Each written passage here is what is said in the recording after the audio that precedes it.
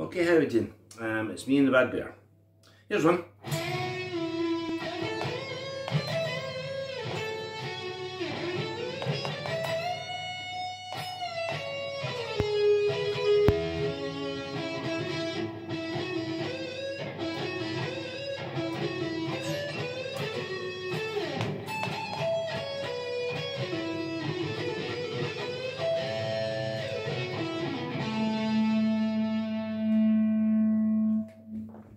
That is Walter Becker's solo on Steely Dan's Bad Sneakers. And when Katie Lied came out, it was one that just really jumped out at me. It's just a lovely choice of notes and stuff. Now you'll notice, I didn't have all the run-throughs, I'm just playing like that off the top of my head. But you'll notice one thing it doesn't have is it doesn't have a lot of finger vibrato. It's played very, very straight down the line. Now what I mean by that is the lines, for example, to begin with you've got there's not a lot of, it's not played like that, it's like,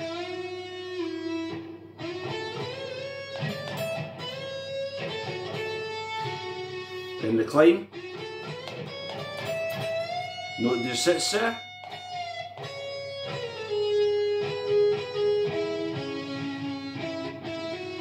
Right, so we get into that because this is a Steely Dan solo that pretty much anybody could have a go at and play. And Ted's not really into Steely Dan. He's not a big fan. Like, as far as confrontation goes, Ted prefers face to face rather than sneering. So he's not a big Dan fan. But he's there as like moral support. So here we go. Bad Sneakers starts, it's in A major. The whole thing is played in notes of the A major scale with one little exception that we'll get to. I just fancied putting in the middle switch of a telly. I have no idea whatsoever what guitar was used on the record. It's a kind of, it's not a sort of fuzzy sound that's used on Black Friday. I don't actually like that one much. That's Walter Becker too. But it's a more, if you like, hi-fi sound, right? So because it's off an A major scale, if you know that scale, you can either play that as, right? Or you can play like an A 5-note major scale, right? So if you've got those, okay, under your fingers, right? If you've got those two scales, you're quite comfortable with them, we're sorted, right? So first lick, just push up the E note to F sharp and lay it down. Now this time, coming off the F sharp to a fretted F sharp, and this time the note hits the pitch, goes down and comes back up again. And then, so it's basically the same lick twice, but it adds a D and an E. Right, then there's a big climb. Hits the F sharp and just sits there. Let it down to C sharp and then this chromatic line. Right, and this is the only bit where it goes out with a scale pattern. And what we're playing there is we've got the climb, note just sits there, let it down to C sharp, and then Walter Becker played. So it's that chromatic. I'm a bit sloppy doing that. I go, so I do 3 and then a slide. Jazzers would tend to go, I imagine, with 1 finger per fret. But I'm not really a 1 finger per fret guy, but those are the same notes, right?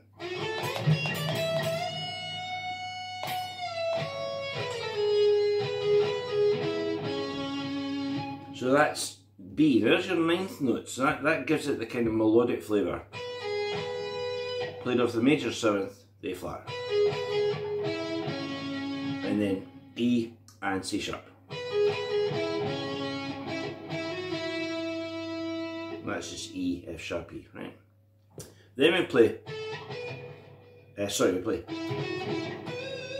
So that's E, F sharp, E, and bend the B. Now this bit's really interesting because again, there's no vibrato. It's not played, you know, like Eddie Van Halen. It's like.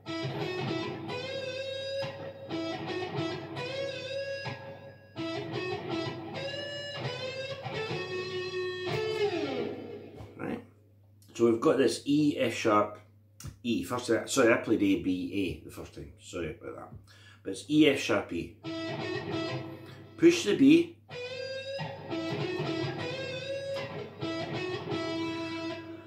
And then you've got a choice of how to phrase this one.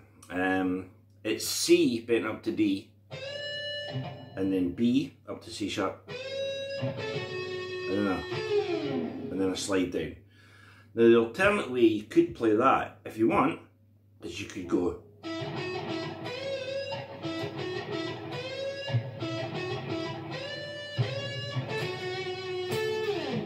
Now the pitches will be much harder to find. Like that's a kind of Peter Green type thing, you know.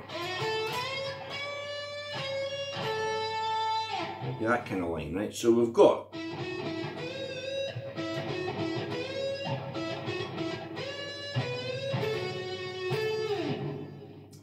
you can practice with that and get the pitches absolutely bang on, or you can do an easier and go.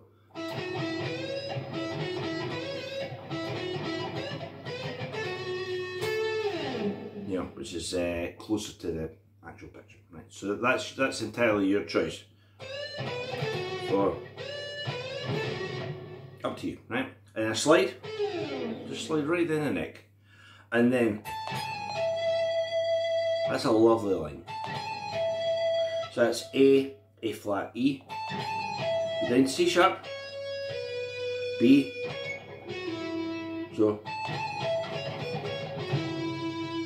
I think you'll agree that's a very melodic phrase in any song. So we've got the A flat down to E, C sharp, B, C sharp, and then this F sharp to E again.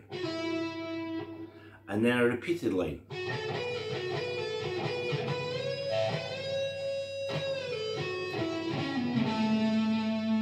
So that's B, A, F sharp. Like that. Again, no vibrato. So we press the push rather the B up to C sharp. Just play that rock and roll lick. And then